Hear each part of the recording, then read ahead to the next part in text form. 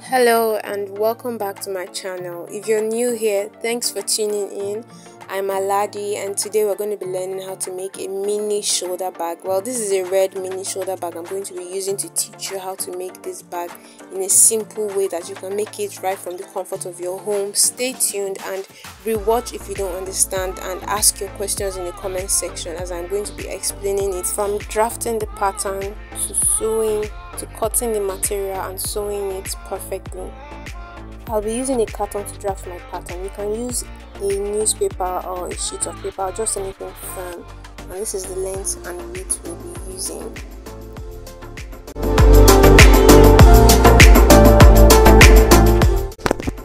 So if you follow closely what you're seeing on the screen, I'm 100% sure that you're going to get what I just did.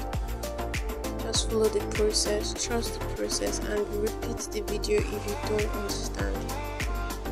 Trust me, you're going to get it.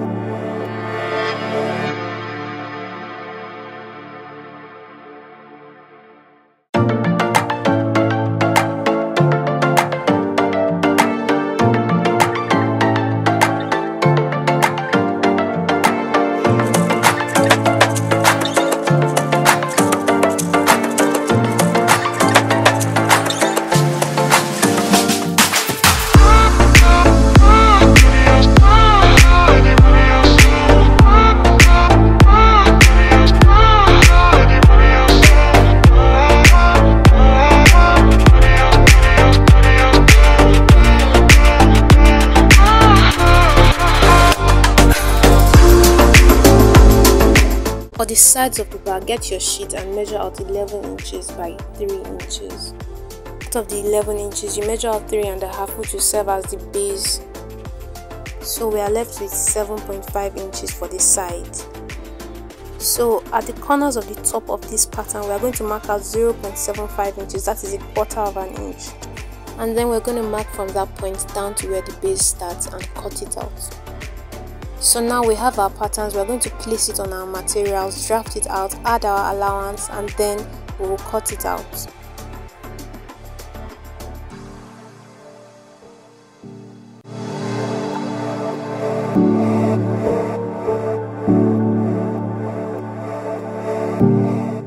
Remember, the pattern for the sides was drafted on fold, so when we are cutting the sides, we'll fold the material.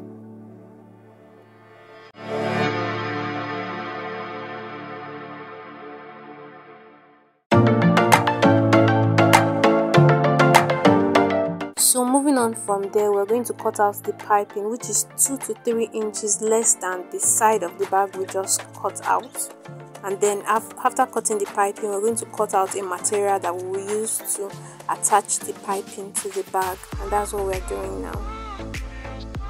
So what we are cutting is we're going to sew this black piping inside the material we are cutting out, so that the color will be beautiful. So it's going to be a full red bag. If you just sew the piping on it, it's not going to be beautiful. Next on, we cut out the strap for the bag, which is short.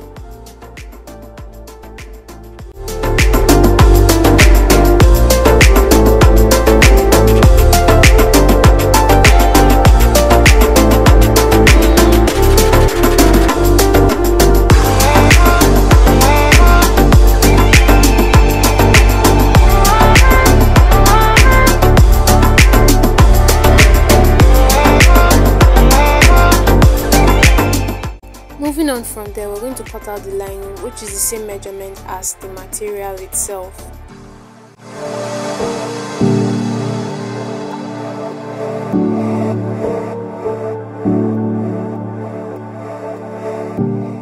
Now we are done with the drafting and the cutting of the material, and it's time to sew. We start with the piping.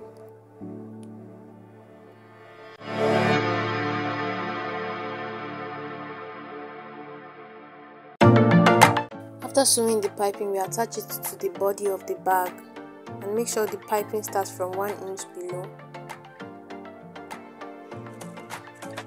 And then we sew it round like so, leaving out the allowance.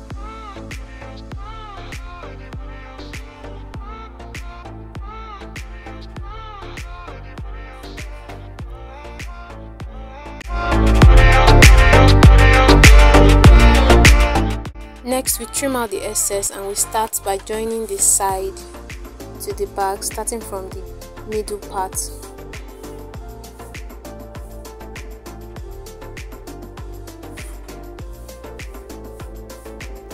I always start from the middle to make sure both sides are equal so that we don't have to keep losing all the time. If there is excess, it will end up at the top and then we can trim it out.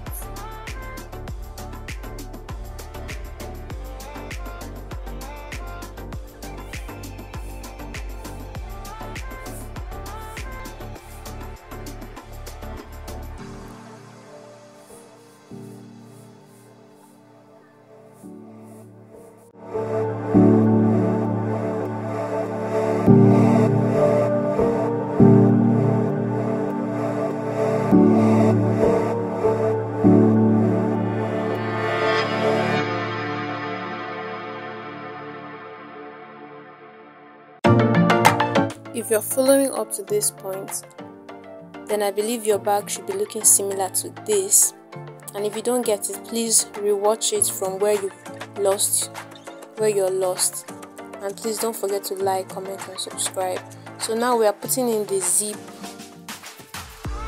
Well, actually the zip can be put before this time, but I just decided to put the zip now. It doesn't really matter.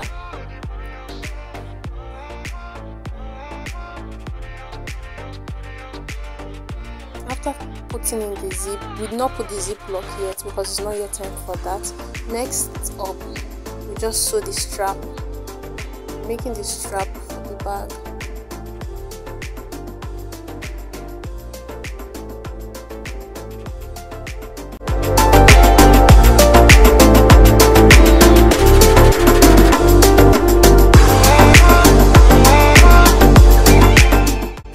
As you can see on the machine, there is a pair of D-ring which we are going to be adding to the bag as an accessory. So we're going to be cutting out 2.5 of that small strap that is there, 2.5 of it, and then putting the D-ring in it and sewing it to the side of the bag, the top of the side of the bag.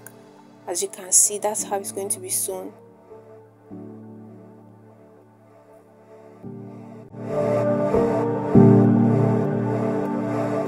After doing that, we move on to the lining. First of all, I'm going to be adding a pocket to the bag, a simple pocket which I measured out 10 inches by 5 inches and I folded it into two. Folded the 10 inches part into two and sewed it, turned it inside out like you can see, and now we attach it to the bag. As you can see, it's optional if you do not want to put this pocket. It's not compulsory.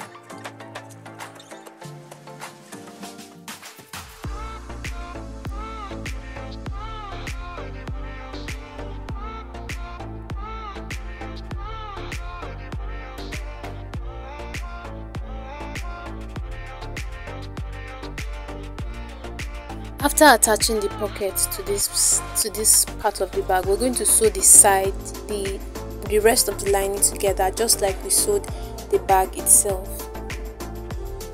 Except that we're going to leave an opening at the bottom of this lining so that we can use it to turn the bag right side out when we are done sewing.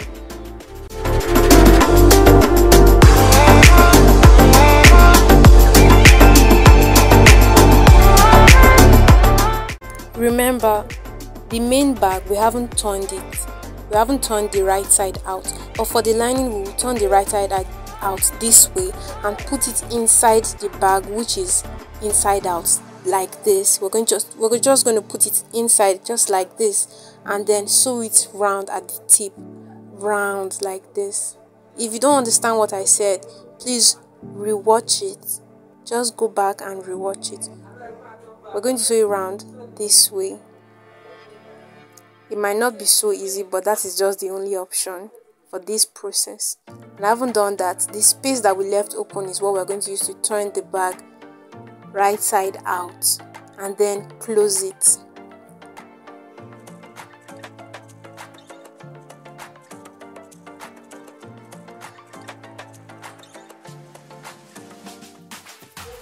Next up, we do a top stitch this way. We're going to do a top stitch on it like that. At this point, you have to be extremely patient and careful. If you have watched up to this point, do subscribe, like, and drop your comment.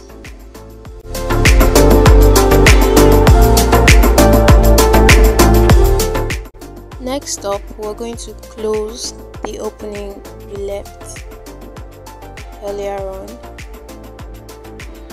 And then after closing this opening, we're going to fix our zip completely. We're going to put the ziplock,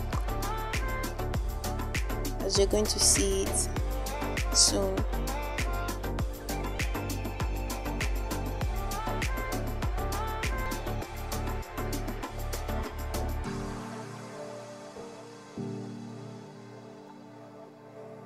If you've watched up to this point, you're doing a really great job, and it's time to fix the zip.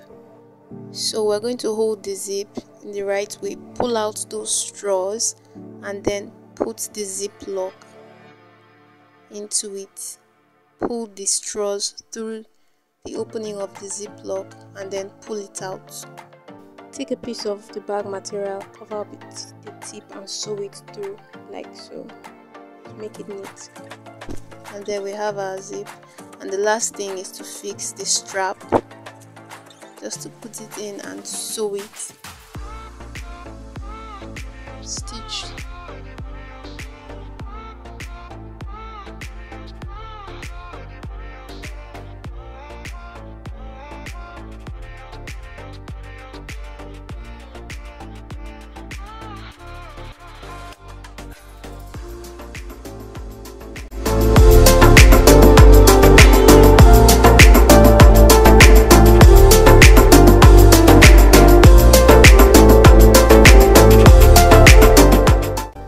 So that was the last process we just went through, and then we're finally done with the bag. So this is a sign for you to go and make yours. Give it a try. It is not difficult.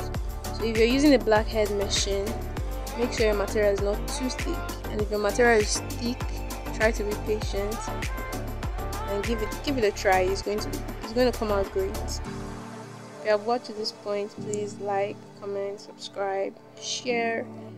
And thank you for watching. I am grateful, and I hope you watch my other videos. I hope you subscribe. Stay tuned.